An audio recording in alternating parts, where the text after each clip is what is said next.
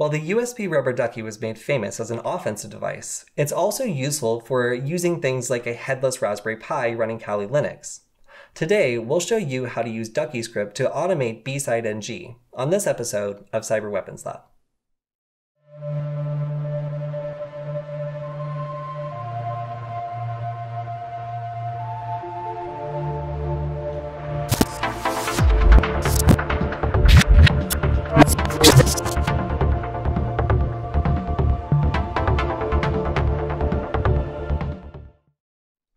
While the USB Rubber Ducky has been made famous for attacking other devices, it's actually pretty useful for augmenting your own tools to be more useful.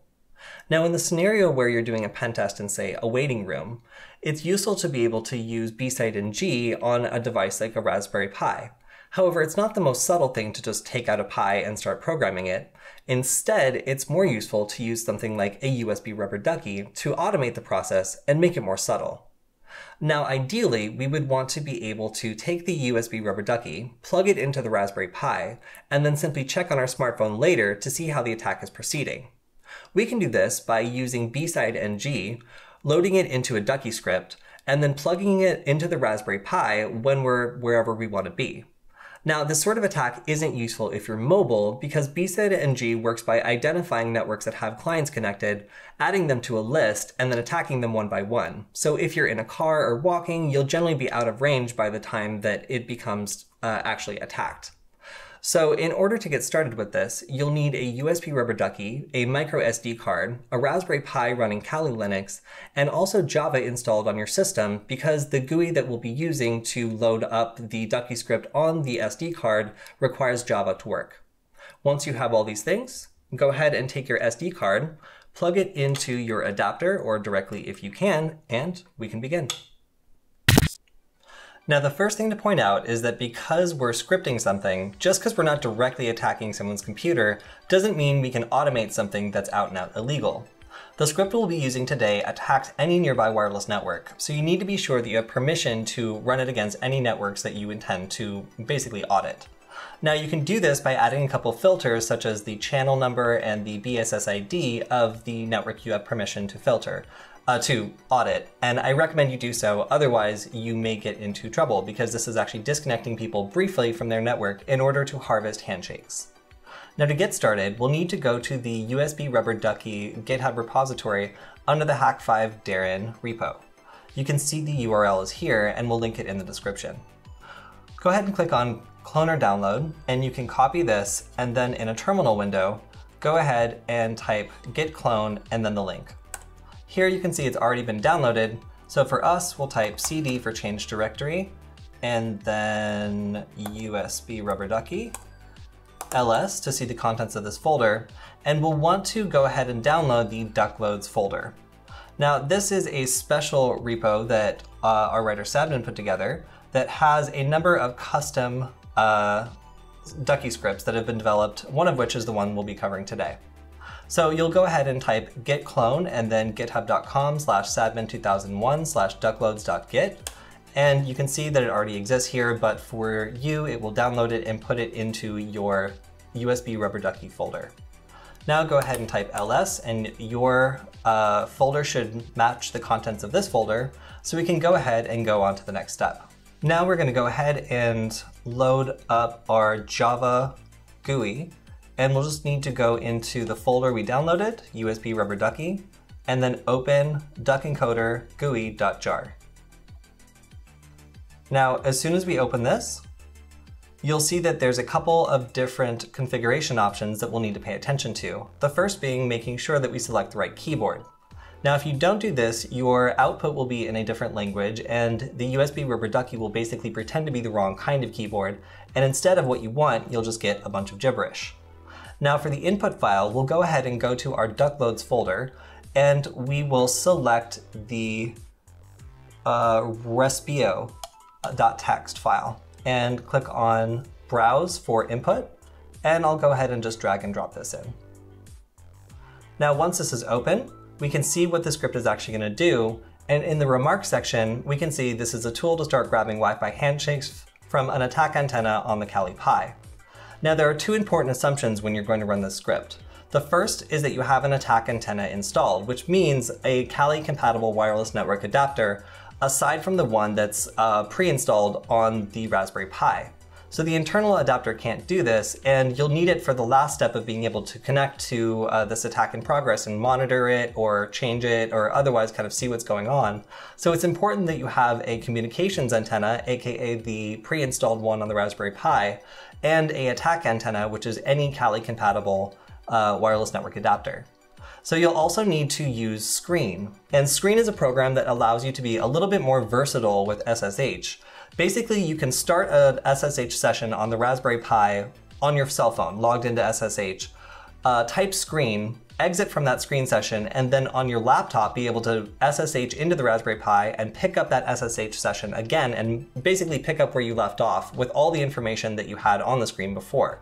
Now, this isn't quite as useful as like VNC, where you can see everything that's going on the screen and use GUI applications, but it is very useful for being able to start a process and then jump back into it later. And that's what we'll take advantage of today.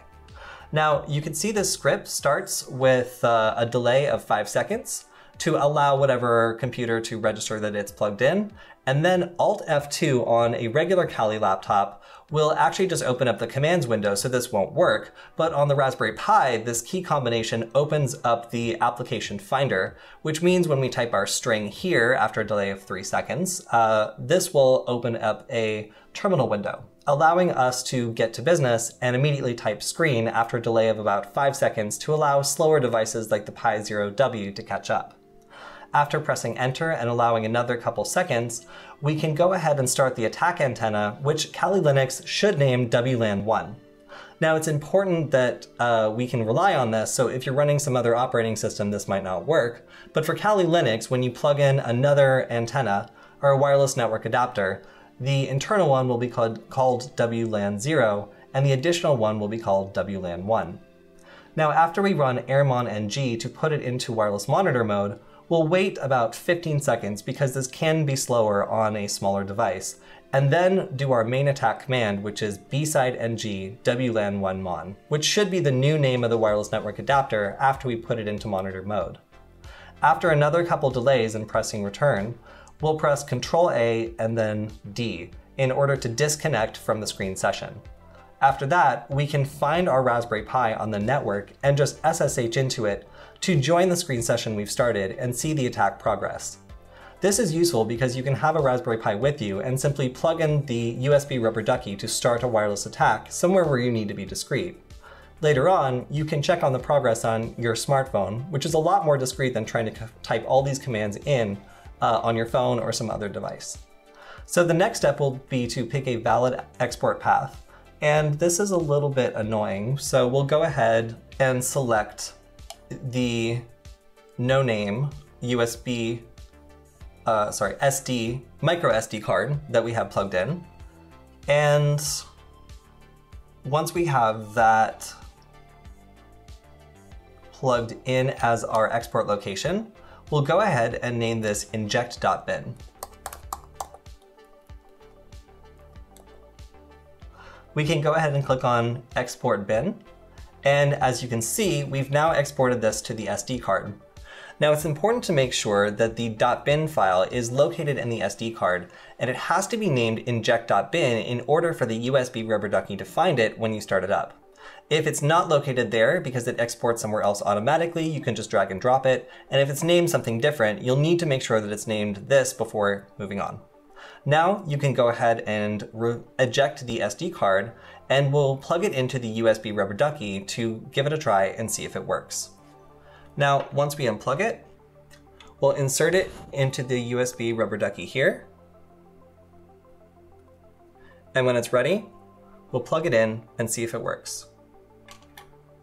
Now, this Raspberry Pi has a Panda Wireless PAU7S wireless network adapter, which is compatible with Kali Linux. So we should be able to assume that the USB Rubber Ducky is starting the attack sequence, and if we check it on our computer, we'll be able to determine that it's done its job by just logging in via SSH and joining the screen session that it's created for us. So let's give it a try. We'll need to open up a fresh terminal window. So let's go ahead and do so, and we'll run the command fing in order to get the network range here.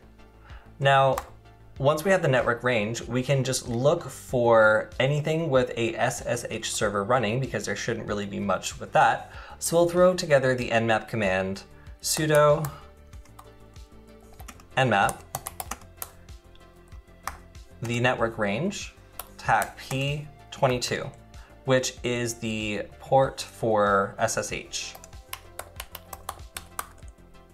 Now, after a short scan, we should be able to see the result, which should be the IP address that we're looking for, and that will allow us to go ahead and connect to the Pi and test to see if this is working. Now that the scan's done, you can see that we have one port that is open on this IP address here. So we'll go ahead and copy the IP address, and we'll type SSH root at, and in this part, you'll need to make sure that you actually have the user account name. So in our case, we're logged in as root, but in your case, you might be logged in as your own username, and then press enter.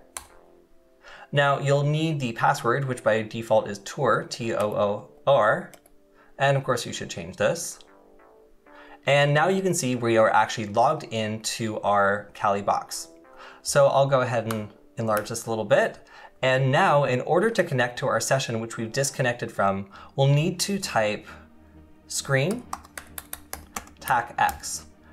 Now that we've done that, you can see this has succeeded. We've actually been cracking networks this entire time, and when we plugged in our USB Rubber Ducky, it actually ran this process for us and saved it in a screen session that's easy to jump into either via your smartphone or via a terminal window on a laptop.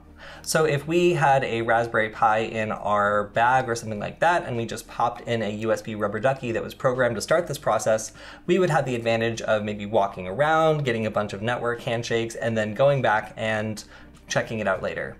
Now, one thing to note is this doesn't work very well mobile. Besside-ng needs time to gather a list of likely networks to attack and prioritize it. So if you're on the go, either via driving or walking, unless it's around the same space, you're generally going to be out of range of the networks it's prioritizing an attack on by the time it gets around to it. So while this is a great thing for if you're in a waiting room or stationary and doing a pen test, it's not necessarily the best thing for if you were going to do it while you were out and about.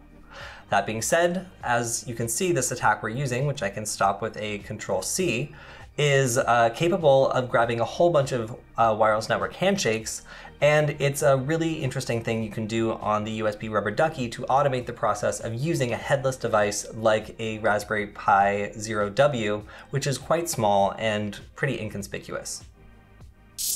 When writing programs for the USB Rubber Ducky, it's important to remember that it's basically blind and it's not able to react to different things that are changing on the screen. That means that Besside-ng is perfect because it only has a couple switches to flip, and it's pretty much good to go no matter what's around it. Now, with something more specific that requires you to maybe scan and select something, that might change, so it might not be as scriptable with the Rubber Ducky. That being said, it's still a great way to be able to either scale one thing across a whole bunch of computers simply by plugging it in, either to configure something or otherwise run one process a whole bunch of times, or to do something like this where you're scripting an attack you want to run in a more subtle way. Now, if you have your own Rubber Ducky script you want to share with us, make sure to leave it in the comments, and we'd love to see it. That's all we have for this episode of Cyber Weapons Lab. If you have any comments or questions about the show, feel free to reach out to me on Twitter, and make sure to like, comment, and subscribe. We'll see you next time.